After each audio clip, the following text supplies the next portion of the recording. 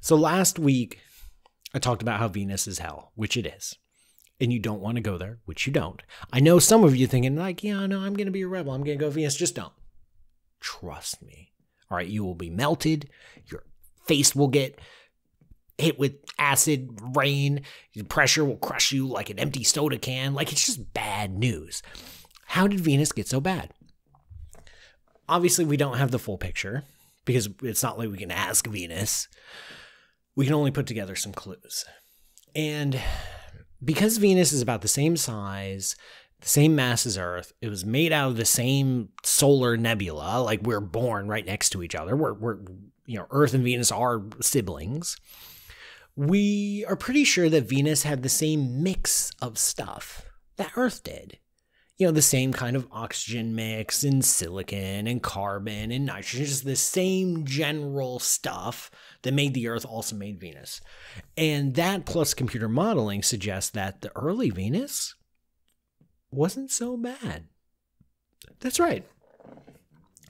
Early Venus probably had liquid water oceans, probably had a nice nitrogen atmosphere, maybe fluffy white clouds, water vapor. It was a decent place. Maybe a home for life. I'm not going to go all the way there, but it could be. It could be. Maybe Venus wasn't so bad. Back in the past, we're pretty sure Venus was pretty nice.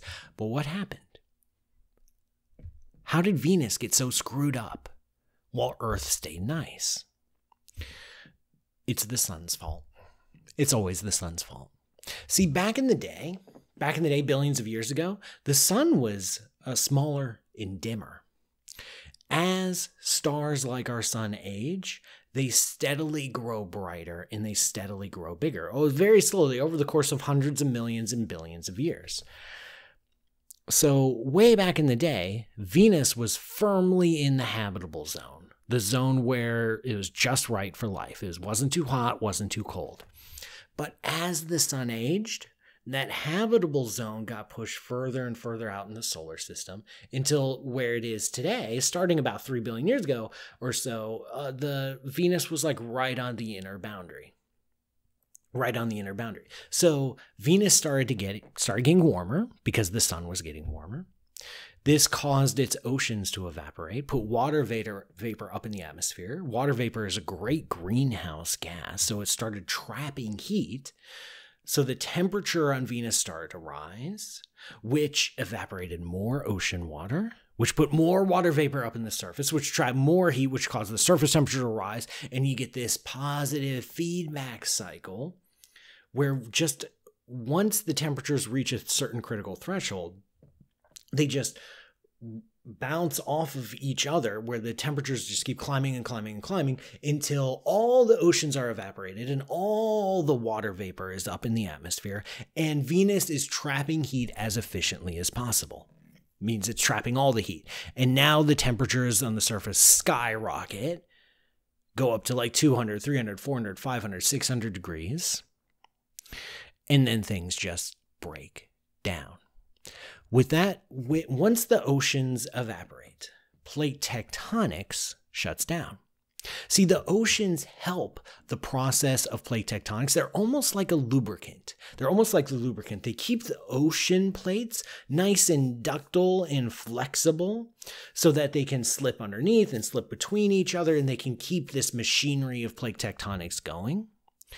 But with no ocean water, the plates get locked and plate tectonics shuts down. The water vapor that was in the atmosphere, sunlight hits it, breaks it up into hydrogen, oxygen. The hydrogen just floats away into space. Oxygen stays trapped for a while, and we'll get back to what happens to the oxygen later.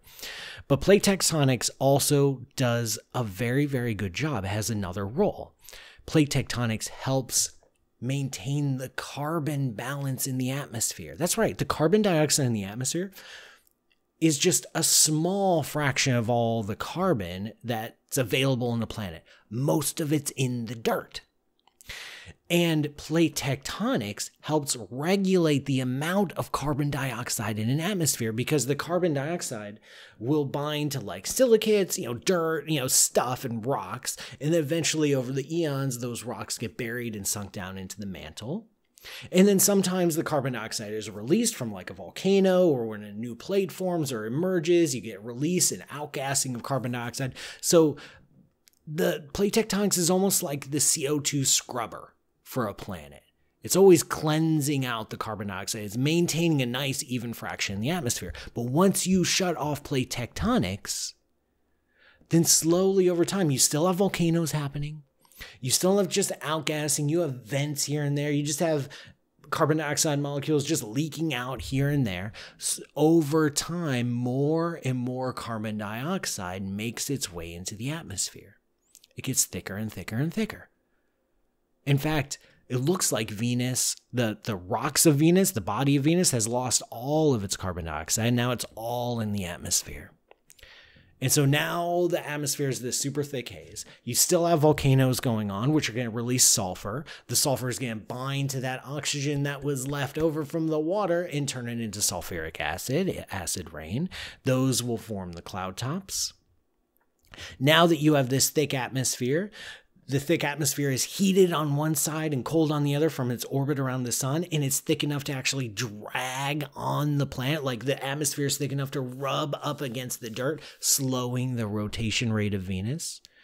I should say there are a bunch of possible mechanisms of why Venus has a slow rotation rate. That's one. This is the worst part, though, of the story of Venus, of how the sun got too hot and it basically shut off this planet. Same thing's going to happen to Earth. The sun's not done aging. It's still getting older. It's still getting brighter. It's still getting hotter. The habitable zone in our solar system is still steadily marching outwards. Right now, we're still golden. We're still good. But that inner edge is approaching us. And in something like 300 to 500 million years, we'll be at that tipping point. We'll be at the tipping point where the solar luminosity will be so high that our oceans will start to evaporate, dump a bunch of water vapor in the atmosphere, trigger a runaway greenhouse effect, eventually boil all of our oceans, shut off plate tectonics. Our planet will dump all of its carbon dioxide in the atmosphere, and our solar system will have two hells instead of just one. I know it's a bummer, but what are you going to do? This is the universe.